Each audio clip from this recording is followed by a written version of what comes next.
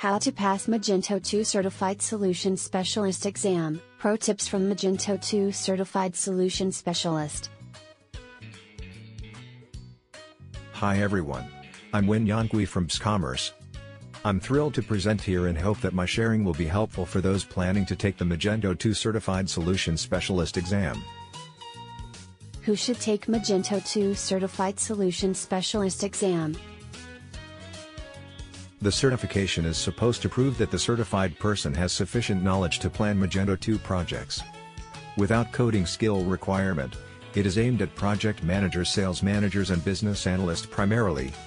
However, half of the questions are related to the Magento 2 architecture and elements of a Magento commerce. Technical architects who should know the features and functionality of Magento 2 may be stronger on answering this section. A Magento Solution Specialist is an expert user of the Magento e-commerce platform.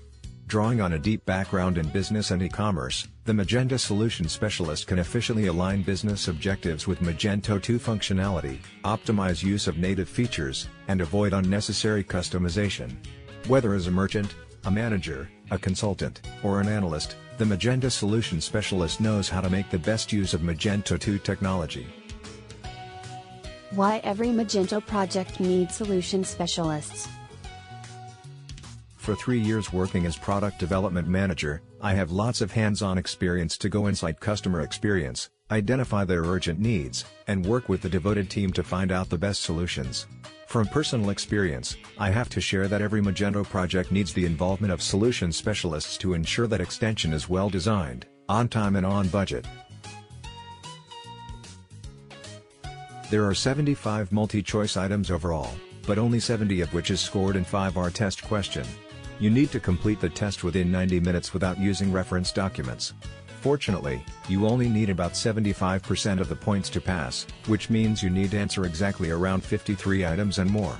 This score is possibly adjusted, so you should check frequently.